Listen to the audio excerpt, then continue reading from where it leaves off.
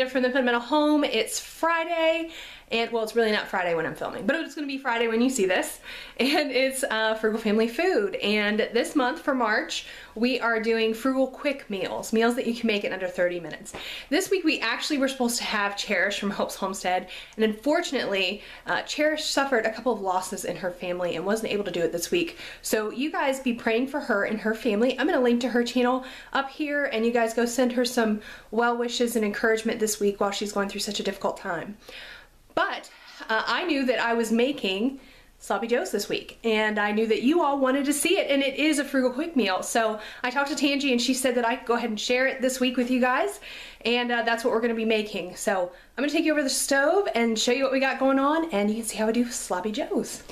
Okay, so the very first thing that I have right here are my onions. They are sliced, and I have some oil in the pan, and they're gonna go right on in there. Now, one thing I will say, I'm turning my stove on while I do this.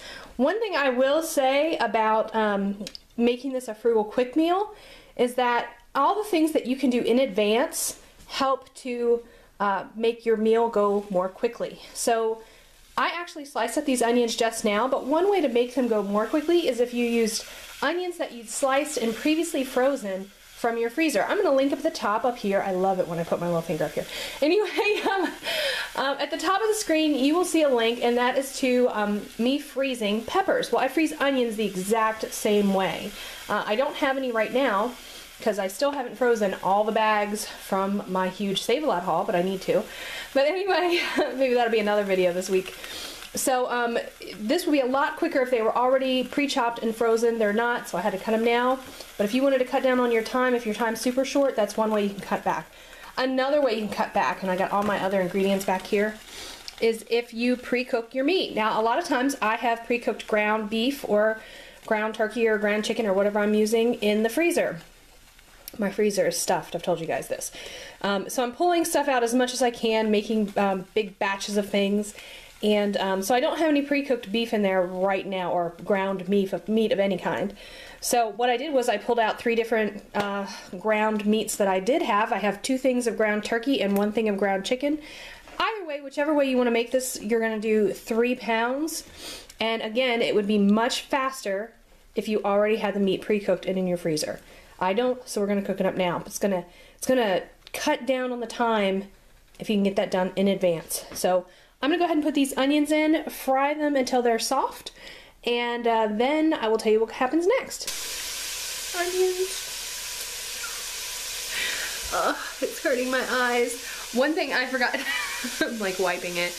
One thing I forgot to mention was that it's usually 2 medium onions, and I had smaller onions, so I used 3 for this 3-pound batch. Oh, my eyes! So 3 small onions or 2 medium onions for 3 pounds of beef. Okay, these onions are nice and soft, so I'm actually getting ready to take them over here to my food processor. And here's the food processor, and inside the food processor already are 2 cans of diced tomatoes. And I'm just going to take the onions and put them in here, and then process it all until it's completely pureed. Shouldn't be too, you can have it as chunky or not chunky as you like it, but we're going to have it pretty much pureed because some people in my house don't like chunky vegetables, but whatever it takes to feed them, you know what I'm talking about. So we're going to put that in here, and then I'm going to go ahead and brown up the ground beef. Isn't that beautiful?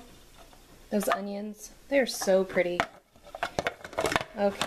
I'm going to shut that, and we're going to puree it.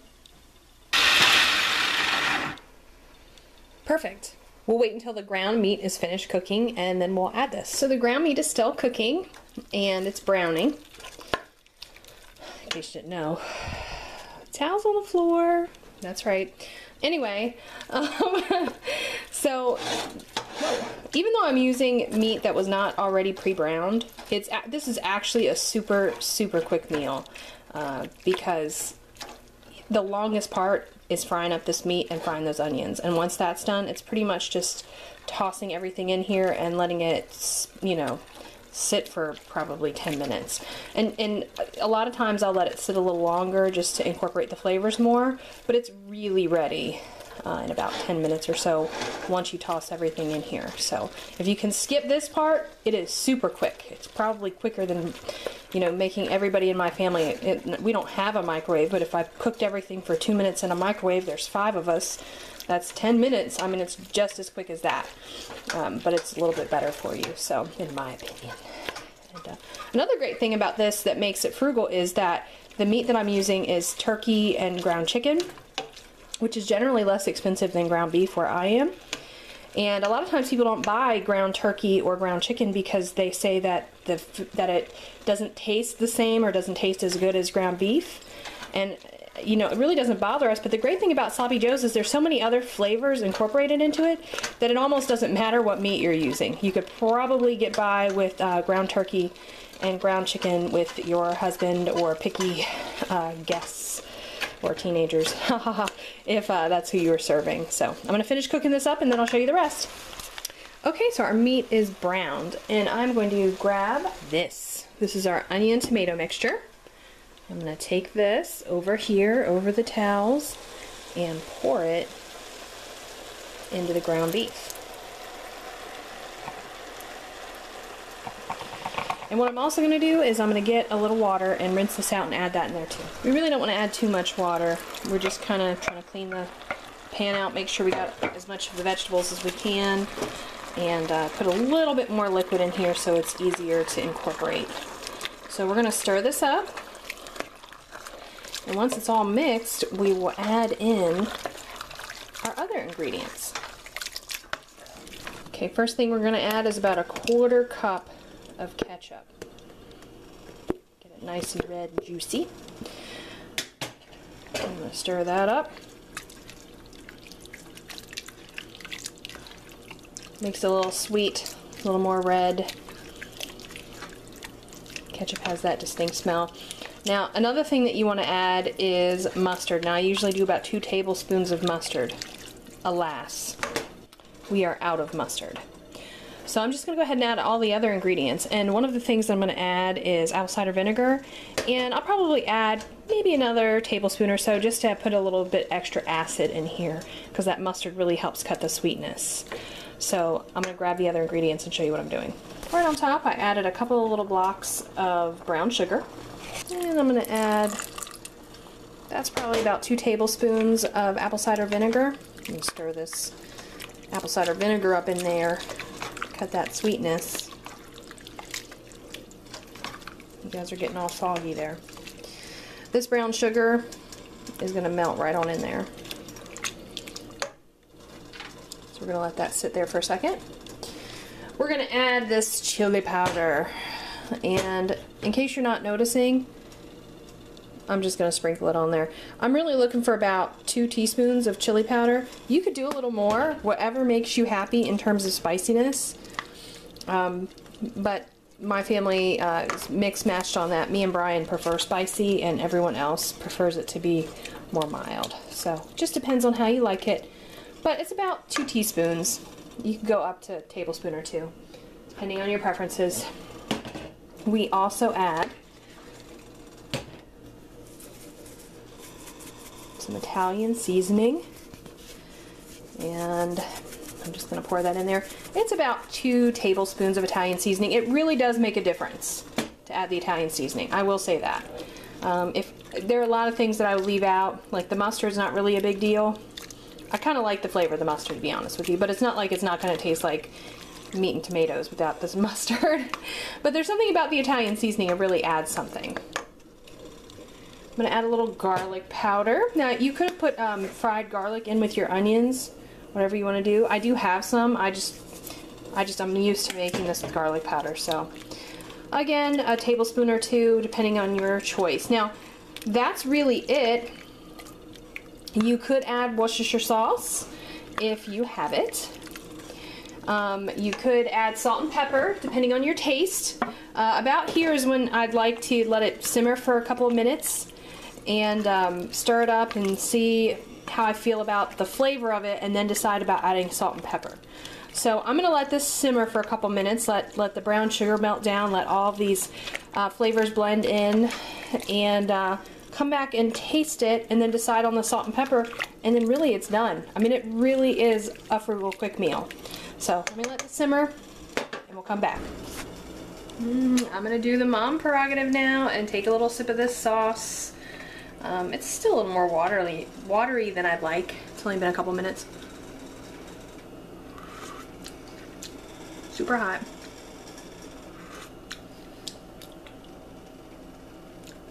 You know, I think it could use a little bit more brown sugar, a little more sweet, and probably a little salt and a little pepper. Again, it's to taste, so it just depends on your preference. I'm adding a little pepper right now. A little pepper. Let me show you. Maybe a little more. I like pepper. And then I'm going to add a little salt. Got my kosher salt here. Just a little sprinkle of that. I mean, it's 3 pounds of meat. And I didn't salt the meat or anything when I cooked it, because I always like to just wait until everything's in there and put it together before I add the salt and pepper. And I'm definitely going to add a little more brown sugar. So let me add that and taste it real fast with this. Oh yeah, just the salt and pepper really adds a lot. But I still think it needs just a touch more sweetness. Just a touch more. So maybe another little tiny bit of brown sugar. I added probably another teaspoon size lump in the middle. So that's it. I mean, this is going to be done. I'm going to let this cook down another 5 minutes or so. It's probably only been 5 minutes now. So that's going to be it. I'm going to let this cook down, and then I shall show it to you on some bread. Okay, so everything is done, and Brianna is hanging around behind me because she loves Sloppy Joe. It's one of her favorites. And right here I have the bun, and the bun is better if it is toasted. Brianna noticed that this Sloppy Joe is thicker. The meat is in bigger chunks than the last time I made it. And it is better when you fry your meat if you just fry it and cut the pieces of meat down to the teeny tiniest, smallest pieces. I didn't do it, I wasn't worried about it, but apparently she noticed the difference, so just something to mention. Also, where I put in onions at the beginning, you could also fry peppers. I wanted to mention that. Sometimes we'll fry peppers and put it in there. Brianna prefers it with no peppers. Just whichever way you want to do it. So I'm going to put this, let me show you. I'm going to put this on a bun. You can still see it's kind of liquidy, but once it sits for a minute, it's really not going to be. So I'm going to turn it off. Actually, and give a little of this non-liquidy stuff and put it right on there. Whoops. See the chunky parts. The chunky meat makes it a little bit more challenging to put on a bun. Makes it a little more sloppy, I guess, but it's a Sloppy Joe, so there it is. And I am so not like Food Network, like it's not pretty.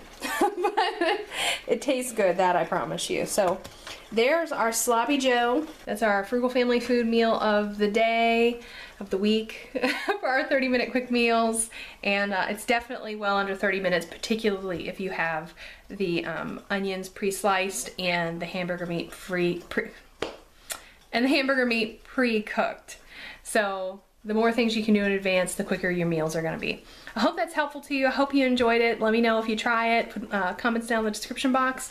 Sloppy Joe's is one of our favorites, and it's just an easy meal to have anytime you're short on time like we are this week. So thank you guys so much for watching. Oh, hey, if I didn't mention it when you're watching this on Friday, it's Brianna's birthday. So happy birthday, Brianna.